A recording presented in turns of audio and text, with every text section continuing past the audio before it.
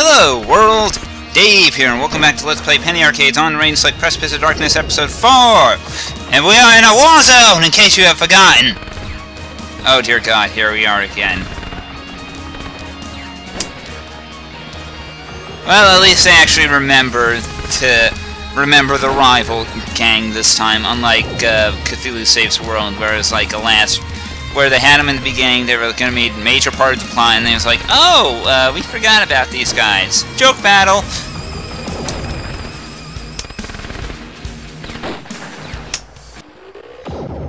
At least we're actually getting a nice variety of enemies here. Question though. Good, not a joke battle. I'll let you listen to the music this time, although it's probably going to be drowned out by gunfire.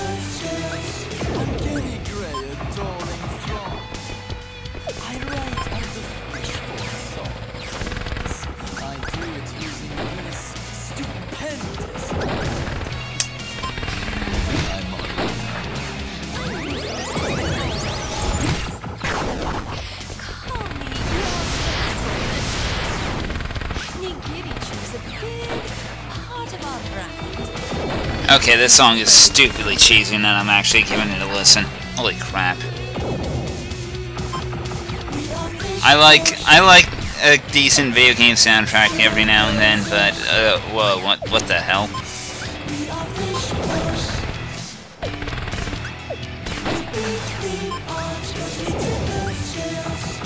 Get it because you know skills. Yes, I get it. Just shut up, please. At this point, I just want to finish this battle as fast as I can, because this is just... Ow.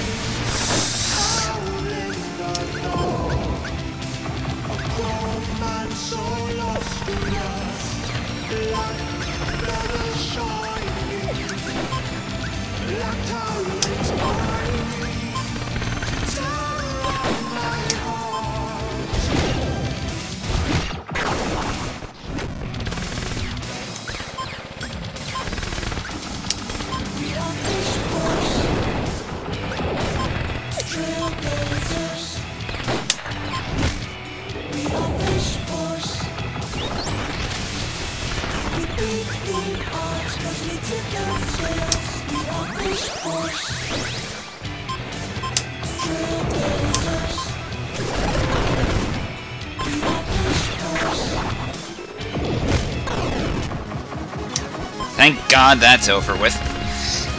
I'll be glad that they'll be actually making repeat appearances. It's nice to show that Boyd learns from their mistakes. Albeit there's the issue of them getting beaten in the middle of a war zone, where they're likely to get shot at. Yeah, whatever. We got through with them, so let's continue on. Hopefully they'll end up as allies or something. That'd be interesting, to say the least. Although I imagine this is just more interns. Oh, okay, proofreaders. These guys are new. But, all the same, they all are weak to Soul Eater, so we'll just go ahead with, it's just making sure that we can, delay, let's see, who's got the most, yeah, we'll delay this guy for a bit, and Soul Eater, I have no idea what element Soul Eater must be, it doesn't even say, but somehow it tears reality a new one and is able to actually deal massive damage to these soldiers here. Maybe didn't they say something at the beginning of the game about there being like a fourth element or something like that? I don't know why I just thought of that. It's probably nothing, it's probably just mindless conjecture.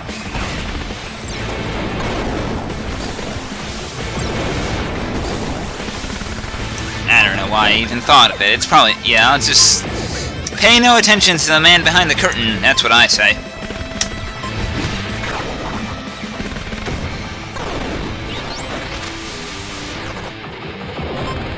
Meanwhile, these bastards are just, well,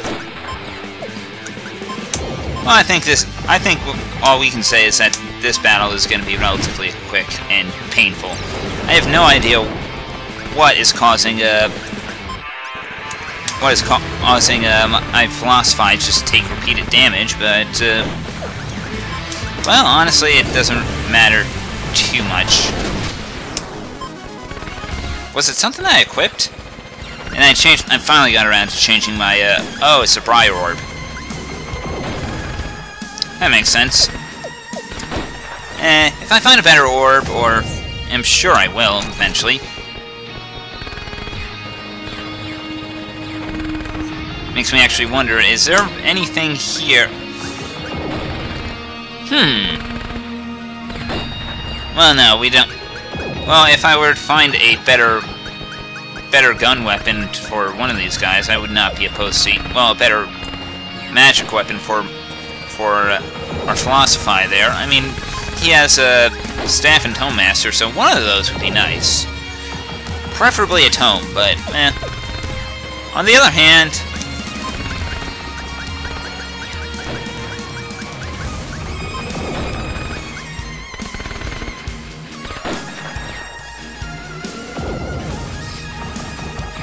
you probably don't need that as much as this guy does, I don't think. Actually, the Briar Orb actually provides a substantial amount for given the drawback there. Well, maybe I'll just let it be. Maybe. Ah, this guy must be the Editor-in-Chief.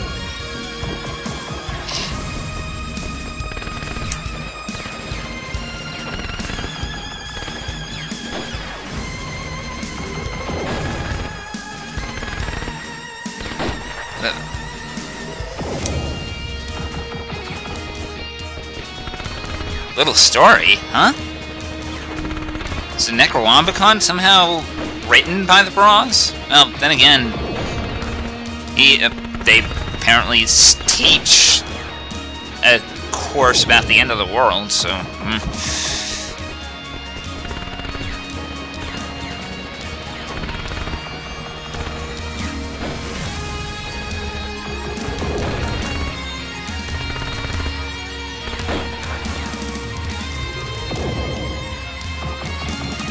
Yeah.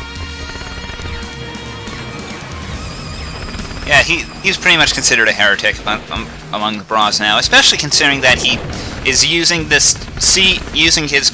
corpse of his niece as a seed to bring about some new world.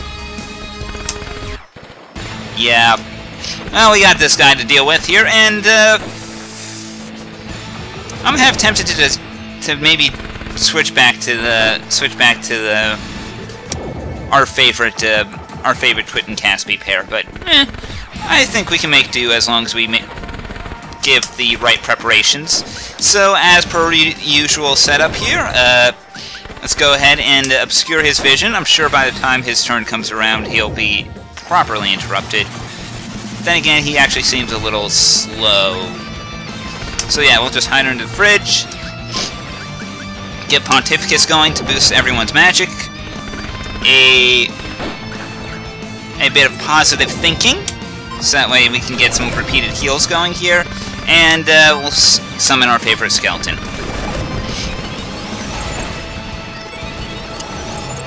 Ouch! Poor Philosophy, already feeling a bit of pain here. So why don't we go ahead and give him a little bit of love, and I want to hug everybody, but that's not necessary, so we'll just use a good old Ice Shardder.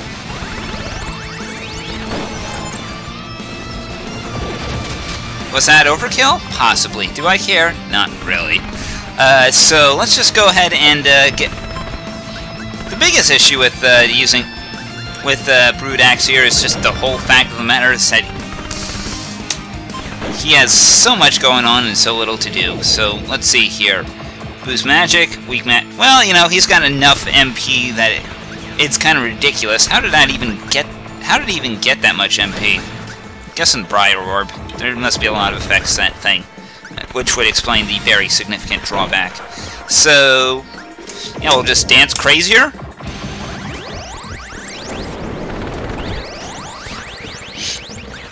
Rewrite, huh? And that summons more. And that summons more of those retcons. Oh, that's obnoxious to say the least. I could try to kill it, but I think it's just easier to focus on the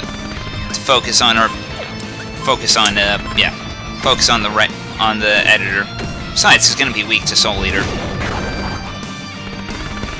And as long as I keep just gusting him with wind, I'm sure this will be a relatively quick battle here. Oh, you just defend for the turn?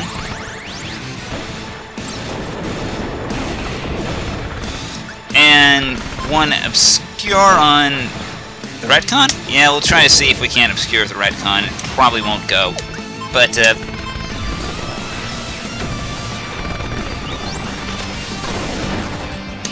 well, at least it speeds things up a bit. Let's see if Precipice can't do some decent damage here. And keep going with the dances. Seriously, Philosophy has stupid amounts of MP.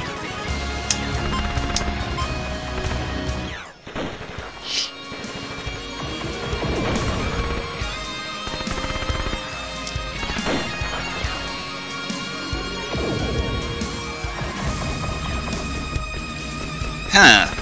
Majored in war, you say? War never changes. But first thing I want to check here is, there must be a bunch of skills for him that give him extra MP right now. Bunch of passive skills? No, not really.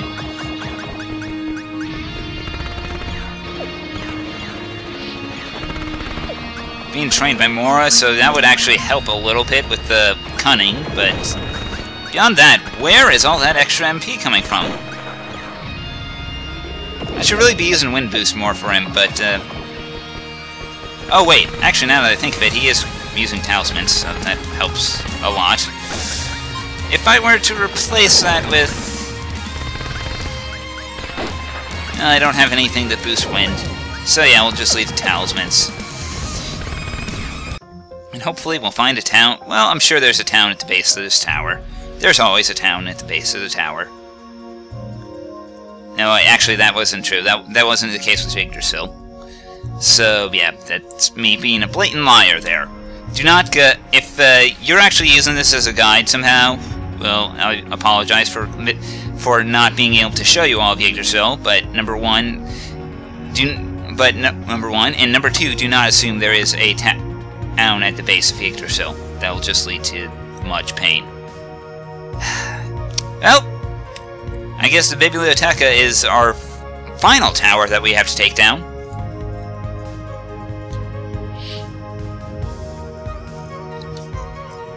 Huh.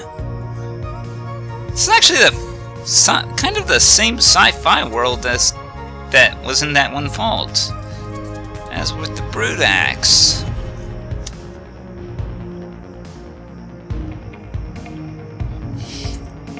Actually, come to think of it, wasn't the... That makes me wonder about the other worlds from that vault.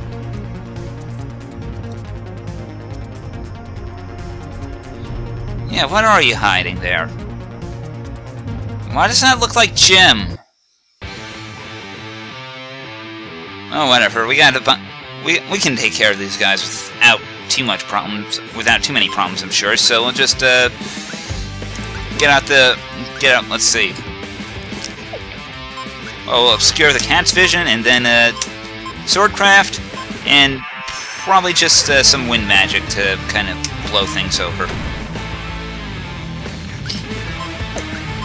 And he'll...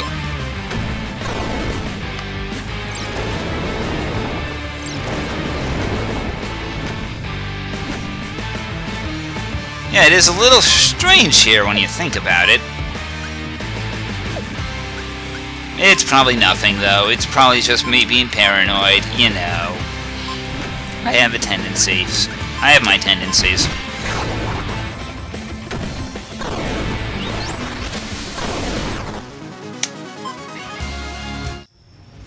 But yeah, this does seem strangely familiar. There can't be a connection, can't there?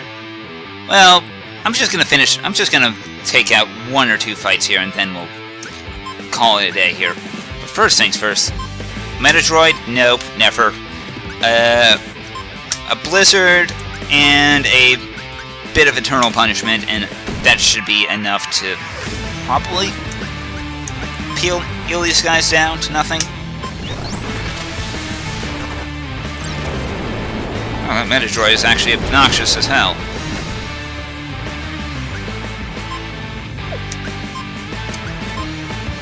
Stupidly sturdy at that, so...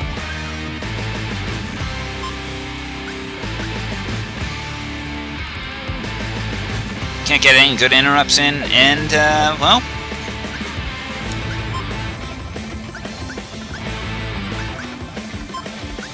I guess we could just try obscuring the Hollow Knight for a bit. And 1 Soul Eater should be enough to kind of finish up a few things around here. And from here on out, it's probably just basic attacks. Especially considering the fact that, you know, that there's not actually going to be any way to actually do regular damage to him. Well, a reasonable amount of damage.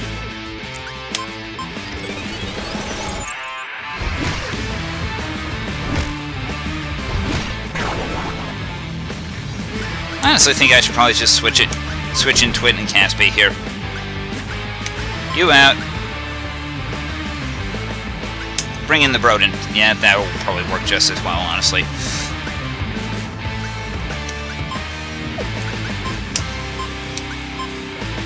See if we can at least stall for some amount of time. Or that could do that. That works too. Of course, you get out, you get back in, and I need to actually find some better orbs or spells or something here. And one last party for the day. One last battle for the day. These guys probably should... No, that's not what I meant to do. These guys probably shouldn't be that difficult. Albeit they are sturdy. They are relatively sturdy, but I think it will be just fine here. So, 1 Blizzard, 1 Eternal Punishment, and call out the old skeleton.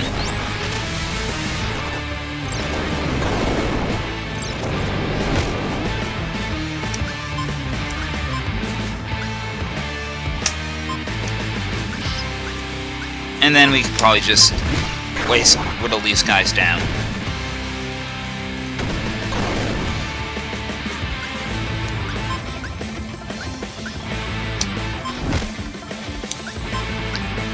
Yeah, it's probably going to be a very quick and painless fight, I would say.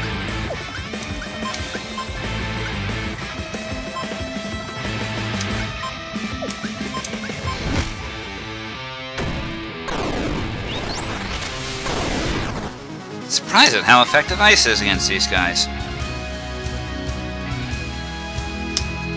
Catsby now has Hug Everybody and Controlled Burst from the Brodent. Huh. Let's see here. I am actually really just going to look over those new skills very quickly here. I mean, well, we know Flame Sphere. I'm glad he's learned Hug Everybody. That'll help in bit when he need him to heal. Controlled Burst. Ah, this one. Right, like we'd ever use that again. Really, the quick study is what has me interested here. Magic stat becomes equal to speed stat. Wow. I think we have a nice new pairing to go with here.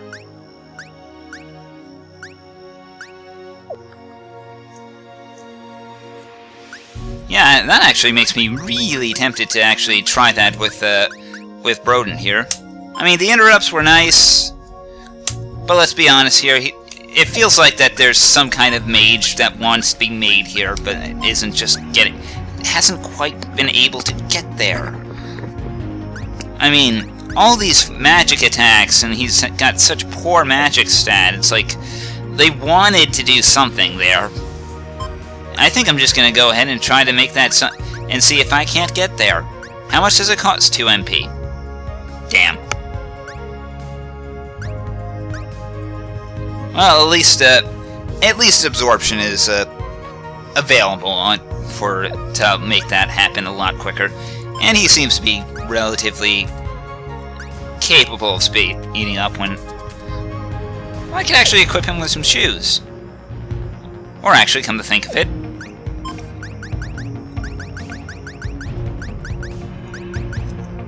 Well, if we're gonna actually start bringing him out again. No, we want the mining. We probably want the Brazuca. I mean, if he's actually going to be used as a mage, as weird as that sounds, I'm going to give it a shot. It'll be iffy, I'll admit. But, you know, if I can actually get a controlled magic and controlled burst to do huge damage, well, maybe something will happen there. Maybe. Well, we'll give it. Like I said, I'm willing to give this a shot. Until next time, everyone, I'm Dave. Take care.